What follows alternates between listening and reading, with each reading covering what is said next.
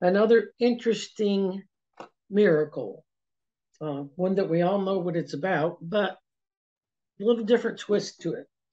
So I just call it the miracle of the loaves and fishes. And what I thought we would do, we're going to read there now. You know, there's, I believe I believe this is in each of the Gospels, and so it's a little different story, same story but told a little differently. So we're going to read Matthew's version. Now, before we start, let's go over the definition we have again. A miracle is an event that seems inexplicable by natural or scientific laws and then gets attributed to some supernatural cause. Okay. And of course, Dr. Lumsa says miracles and wonders, they're all miracles, wonders, works are the same. Okay. They are simple and natural works of God. So this scripture tonight, I think we'll be able to see this with this meaning and the natural works of God. All right. So we're gonna do Matthew's version and we're gonna do John's version.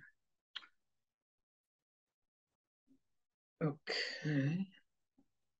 Let me check something here.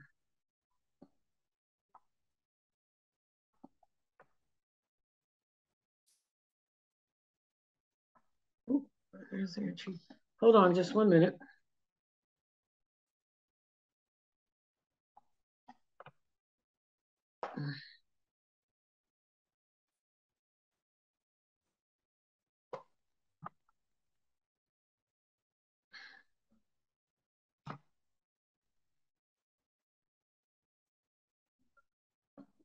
Bear with me.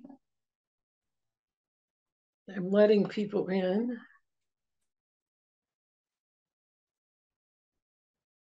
Okay, here we go.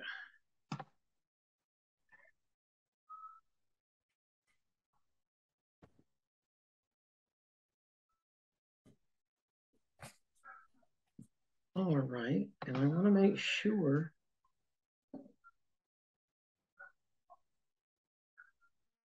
Okay, so we're going to do Matthew's version first. When it was evening, his disciples came to him and said, "This is a lonely place, and it is getting late. Dismiss the people so that the men may go to the villages and buy food for themselves." What Jesus said to them, "It is not necessary for them to go. Give them something to eat." They said to him, "We have nothing here except 5 loaves of bread and 2 fish." Jesus said to them, "Bring them here to me." And he ordered the people to sit down on the ground. And he took the 5 loaves of bread and the 2 fish, and he looked up to heaven and blessed them. And he broke them and gave them to his disciples, and the disciples placed them before the people. So they all ate and were satisfied, and they took up the fragments which were left over, 12 full baskets. And the men who ate were 5,000, not counting the women and children. Okay, now that's Matthew's version. John's is slightly different, but the same thing. Okay, John said, "And Jesus lifted up his eyes and saw a large crowd coming to him.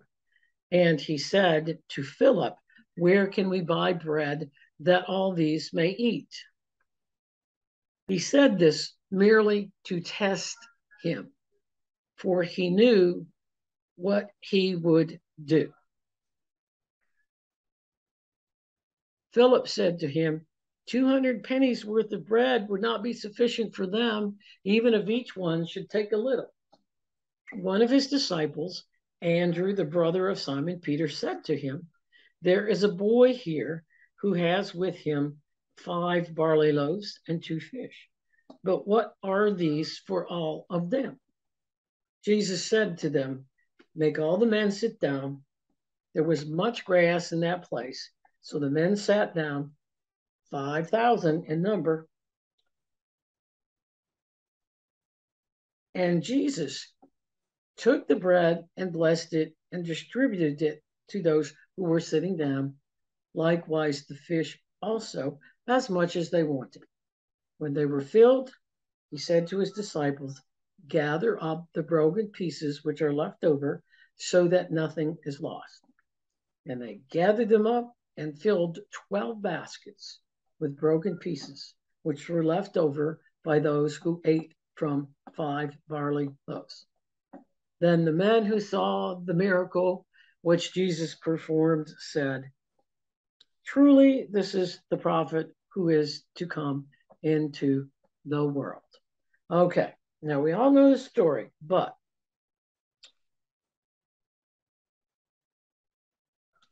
let's talk a little bit about the way that the ancient Near Eastern writers and scribes, um, the, the, the way that they expressed themselves, um, and the way that they told stories,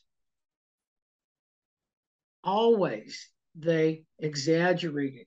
Now we don't like that in the way our society, because we want facts, and we want to know yes, yes, yes, yes, and down to the T.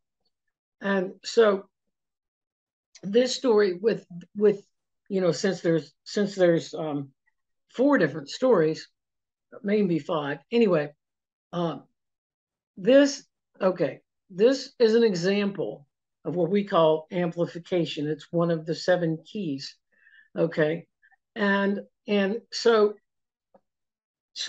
scholars scholars forever have been trying to figure this out, and have been debating, spending time on, well, was it 4,000? Was it 5,000? We're counting women, children. And but seriously, scholars have been considering that forever. Okay. They didn't understand the Bible from the Aramaic translation, and they didn't understand the culture or their style of writing, because it's simply amplification, and they used it. It makes for a much better, impressive story, don't you think? With talking about 5,000 and 4,000, and who knows how many were there, but that's the way they write. That's the way it is. And then um, and once again, remember we said the stories, um, Dr. Lomsa puts it, the stories and the Bible are inspired by God, but the stories were spoken and written by men who had been inspired themselves, or who had some experience with God. So that's amplification. Now, uh, notice this. All right, these are the different versions. Notice that all of these different versions, no matter whether it was 5 loaves and 2 fish or 7 loaves, whatever, they add up to 7. 7 is a biblical number. So how many fish did the young lad had in John? Well, a few fish. Some had 2, but it doesn't matter. The idea was there was very little food there for all those people, regardless of the number. Now, so keeping that in mind, um, now the miracle, of course, what the traditional miracle here is that Jesus multiplied the loaves and the fishes and miraculously did it. Once again, scholars, and if Martin were with us, he would tell you, when he studied at the University of South Carolina, that they, for hours and hours, they had all these different theories about where the bread came from. and they had the disciples making bread in the in a cave somewhere and bringing it up. But here's the key to the real meaning of this story. Okay, now when people, all right, first of all, they bake the bread every day. That was the staple of life. All right, and the bread, as you can see here, okay, looked like this. Um, and I don't know the exact measurements, but that particular loaf of bread would have been able to feed 40 people. So what they did, remember they traveled on foot and they had to take their food with them.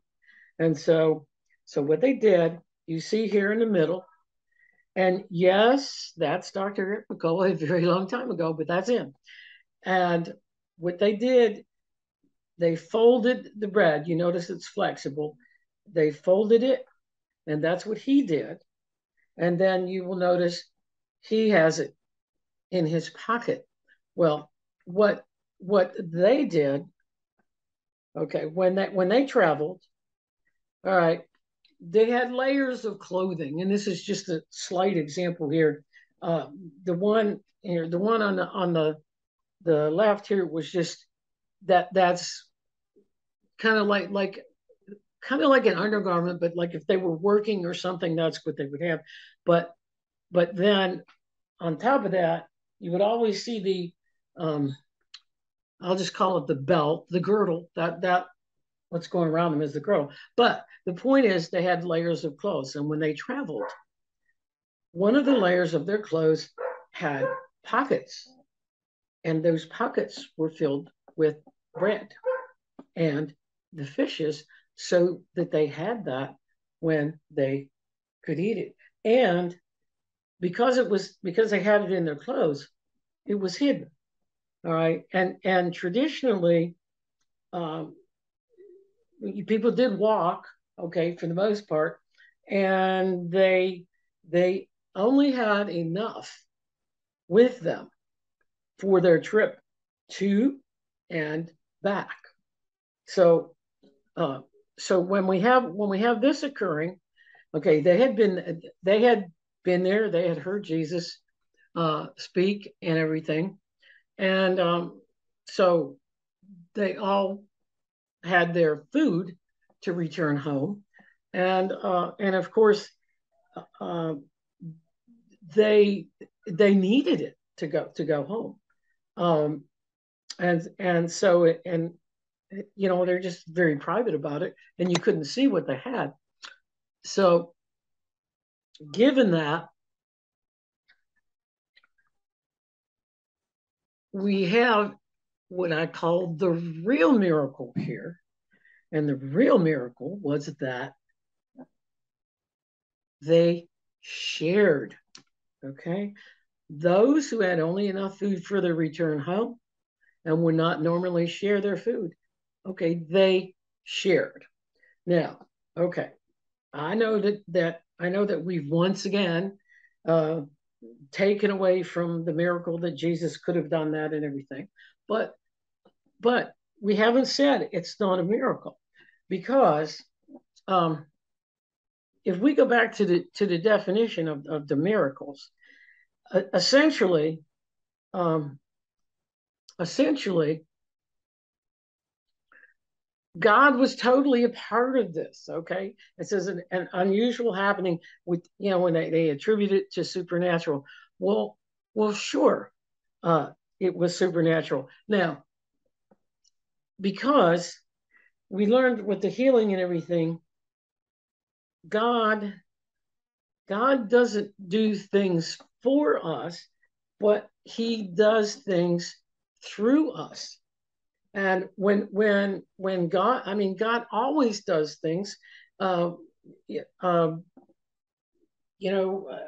Martin used to say, well, he was God's agent because he was always being called upon to give money to his niece and all that kind of stuff. And but that's true. God works through us. So those people had been listening to Jesus teachings now about the kingdom, about love your neighbor. Okay, love God, love your neighbor, and probably put in there the idea about um, um, uh, being feeding the hungry, the thirsty. And so all I'm saying is they were truly inspired, and Jesus didn't really have to tell them to share, because that's what they had been preaching. So that is the miracle based on, well, it's the Aramaic approach, but based on the culture. And like I say, it is a miracle that the people shared, but it was because of Jesus' teaching and his inspiration. Okay,